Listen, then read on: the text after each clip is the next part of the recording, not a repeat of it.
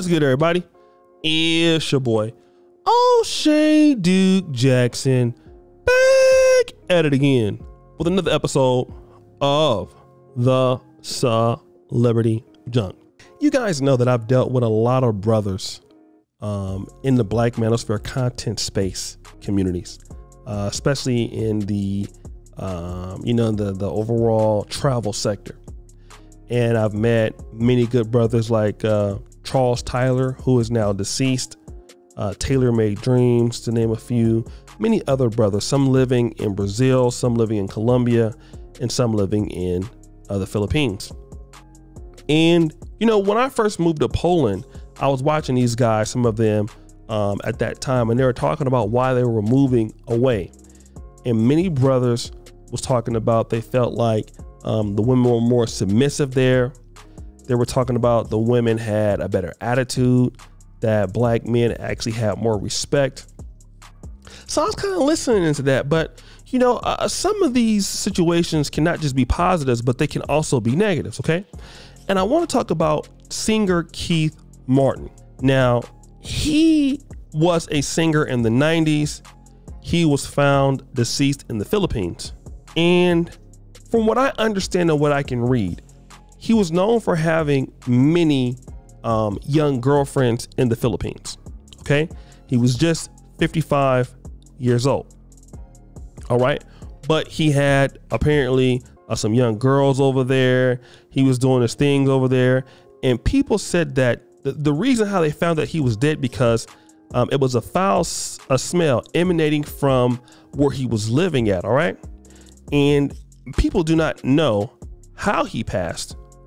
But folks are suspecting that it could have been caused by one of these young ladies. Okay. And I want to talk about that because, you know, we had a brother by the name of Tim Reed who was living in Atlanta. He was in Colombia and he had just made a purchase for a deal. And then he was actually shot and robbed in broad daylight. And many people suspect that the young lady that he was dealing with had something to do with it. He lost about $250,000 and all of that. And I remember, you know, watching his son on Facebook, and people found out, told his son what happened. And his son just kind of like, you know, deleted his page and everything like that. It was a real sad thing. But I want to talk about some of the downsides of living overseas and dating women. One of the things is that you don't really know certain people's motives, especially living in, I would say, Asia, countries like Philippines, maybe Thailand. You know, I know some guys in the DR and Colombia. You don't really know the cultures of certain people. I'm not saying that people are bad, but you don't know. All right.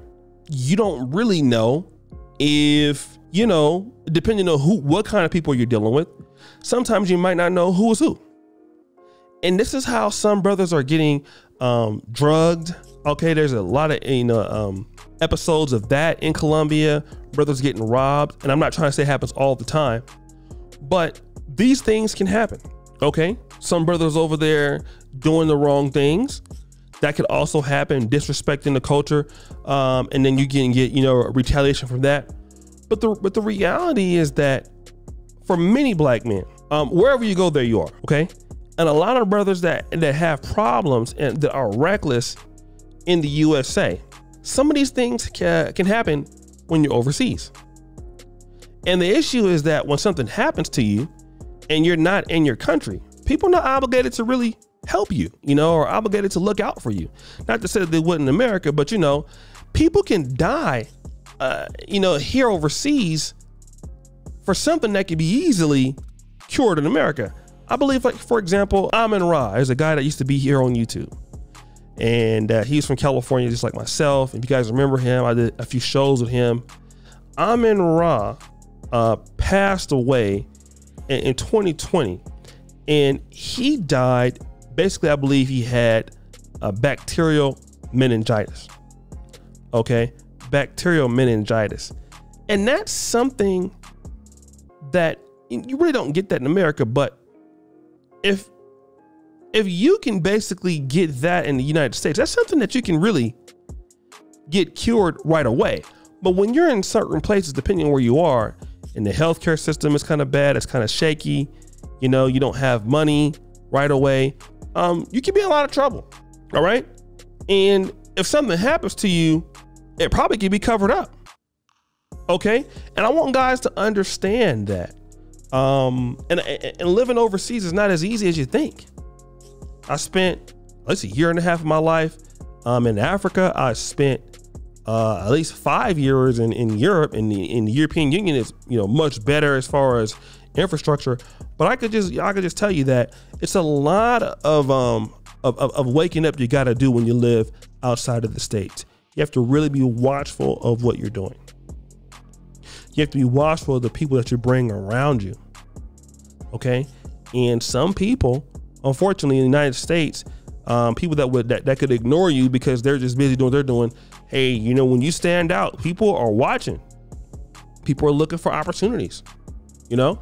And a lot of times, some of the women that you might deal with, they may not be, you know, good people. A lot of times we could think that, oh, well, you know what? She ain't like the black women that I'm used to being around and all, and this, that, and the woo, woo, woo, and all. And then come to find out that person might not be cool. All right. And I wonder what his family must feel about, like, because like, how is he deceased for that long a time? And I'm urging guys to really, when you live overseas, understand that it's not cookies and cream. You know, a lot of brothers struggle living overseas. You have to have a lot of infrastructure, especially if the language is different. You might need certain things, a lot of relationships to earn money and things like that. And I get it. Women can be, you know, better, and it can be different. But also, you know, America has women from foreign countries that's there.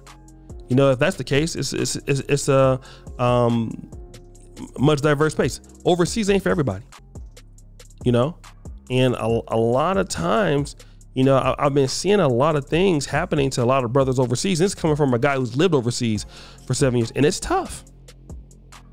It's tough, you know, especially as the things are happening in the world. People are getting a little bit, and more economies are suffering. If you got to understand, like when COVID hit in the United States, it was bad, but it was not as bad. Because I remember when COVID hit, I made more money during COVID than I made in the regular times.